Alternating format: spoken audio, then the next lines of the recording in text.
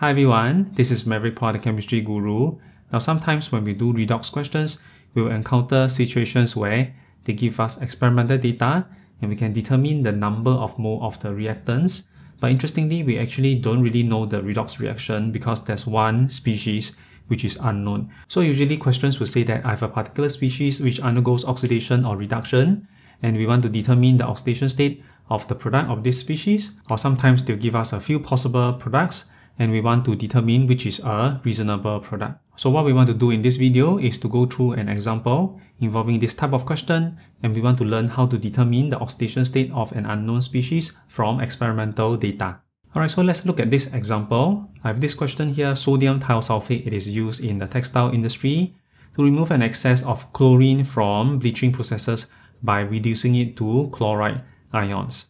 So based on this information, we know that this is the reaction between thiosulphate and chlorine. Chlorine, it will be reduced to chloride. But now the issue is, we know that thiosulphate, it will undergo oxidation because chlorine undergoes reduction to chloride. But we don't know what thiosulphate will be oxidized to. So which is precisely what we want to determine in this exercise. I have 20 cm cube of 0.10 mole per dm cube of sodium thiosulphate. Requires 192 cm cube of chlorine for complete reaction at room temperature and pressure. So this is chlorine in the gaseous state. This is the volume and concentration of sodium thiosulphate. In this reaction, which of the following is a possible formula of sulphur-containing product? So we are given 4 different possibilities. A, it is HSO4-, B, it is SO2, C, it is sulfur element, D, it is hydrogen sulfide. So actually these 4 options, what is different? It is the oxidation state for sulfur. So basically what we will need to do, you notice, is we need to determine the final oxidation state of sulfur. And from there we can deduce which of these options it is a reasonable answer. So in general, there are 4 steps to work towards determining the oxidation state of this unknown. So let us take a look at these 4 steps.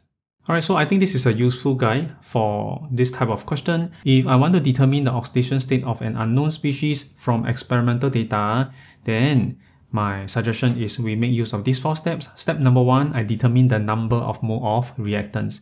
Both reactants that are oxidized and reduced, the number of mole can be determined because the unknown in this question, it is actually the oxidation state of one of these species. It is actually not the number of mole. So questions will give us this information. We will be able to determine the number of mole of both reactants.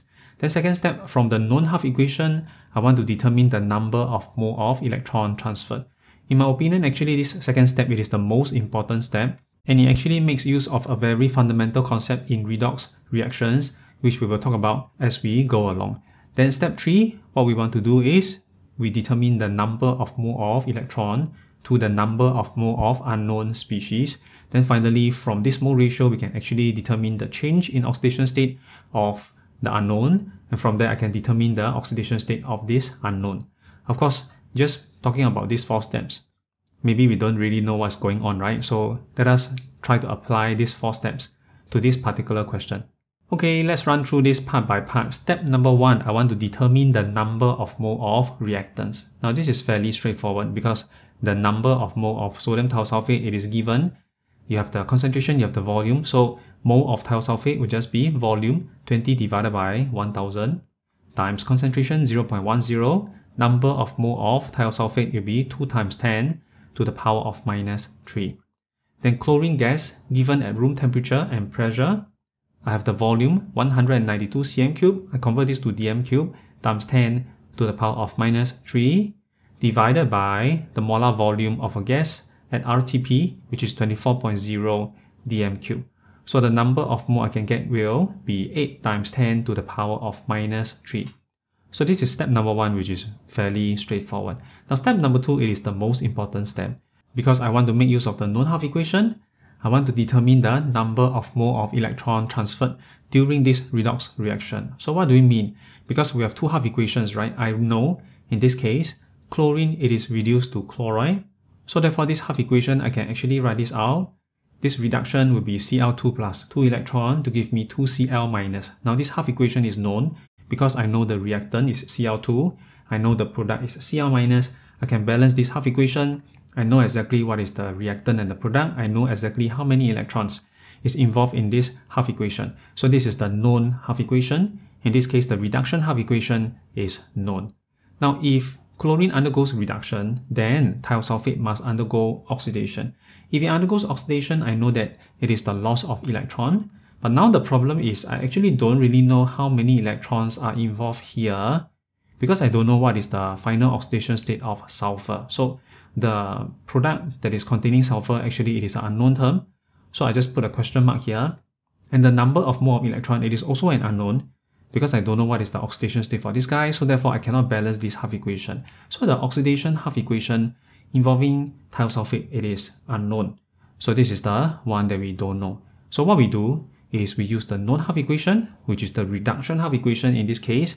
I go and determine the number of mole of electron transferred. So from the known half equation, what we have is electron to Cl2 is 2:1. So which is here, right?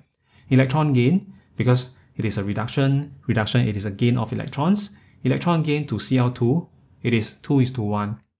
So therefore I can find the number of mole of electron that is transferred in the process. The mole of electron gained by Cl2 will just be 2 times the number of mole of Cl2, which we have previously determined 8 times 10 to the power of -3. So this will give me 1.6 times 10 to the power of -2. Now why is this important is the number of mole of electron gained by Cl2 is equals to the number of mole of electron lost by thiosulphate. So how do we know this is the case is because this is a redox reaction. A redox, it is the transfer of electron. The species that is oxidized will lose a certain amount of electron. The species that is reduced will gain 100% of this electron. So the transfer of electron, it is a total transfer. There's no remainder. Actually, when we balance the redox reaction using the half equation method, intuitively, actually, we are aware of that. It's just that maybe we don't know it explicitly. When we balance the two half equations, when you have the reduction half equation and the oxidation half equation, how do we add the two half equations together? We modify the two half equations such that the number of mole of electron for both half equations are the same, correct? Then when we add the two half equations together, then the electrons will cancel out. Then the overall redox reaction will not have any electrons involved. So why do we do that? It's because the transfer of electron is 100%. The species that undergoes oxidation will lose a certain amount of electron. The species that undergoes reduction will gain the same number of mole of electron. So when we balance the redox equation, actually we are applying that idea. Maybe we are not aware of it. So what this means is the number of mole of electron gained by Cl2 in this reduction. Actually, where does all these electrons come from? The electrons actually come from this oxidation. So I know that the number of mole of electron lost by thiosulphate will also be this value, 1.6 times 10 to the power of -2. Alright, once we have that, then we can move on to the third step, which is finding the mole ratio between electron to the reactant. So the number of mole of electron lost to the number of mole of thiosulphate will be 1.6 times 10 to the power of -2 divided by the mole of thiosulphate, 2 times 10 to the power of -3. This will give me 8 divided by 1. So the mole ratio involving electron loss to thiosulphate, it is 8 divided by 1. Alright, finally, step number 4, we can determine the oxidation state of the unknown. Actually, from the mole ratio, we can roughly figure out, right? Because the mole ratio of electron loss to thiosulphate, it is 8 divided by 1. In statement form, it means that each thiosulphate will lose a total of 8 electrons. Now, this one is interesting because what we will have to do is we will have to actually take into account the number of sulfur in thiosulphate. Because you notice in 1 S2O3 2-, actually there are 2 sulfurs. So both of these sulfur in total lose 8 electrons. So therefore we will need to figure out how many electrons each sulfur would lose. So because each S2O3 2- loses 8 electrons, and inside each thiosulphate we have actually 2 sulfur. So therefore each sulfur will only lose half of it, 4 electrons. One sulfur lose 4, then 2 sulfur in thiosulphate lose a total of 8 electrons. So basically each sulfur will lose 4 electrons.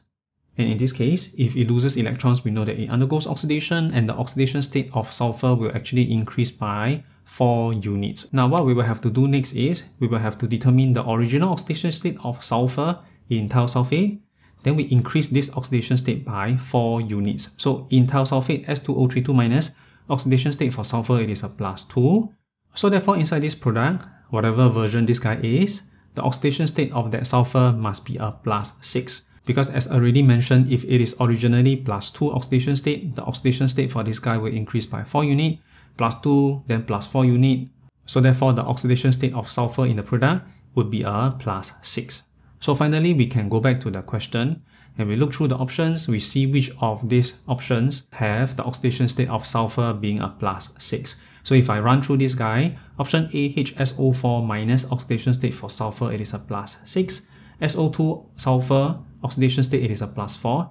Sulfur element, of course, oxidation state, it is 0. H2S oxidation state for sulfur, it is a -2. So as mentioned, we already know the oxidation state for sulfur in the product should be a +6 oxidation state. So therefore, out of these 4 options, A has to be the answer. Alright, so that was the discussion involving determining oxidation state of an unknown species using experimental data. So if you have learned something useful from this video, please give me the thumbs up, like this video, and subscribe to my YouTube channel for more weekly video lessons. That's all for now. Thanks for watching.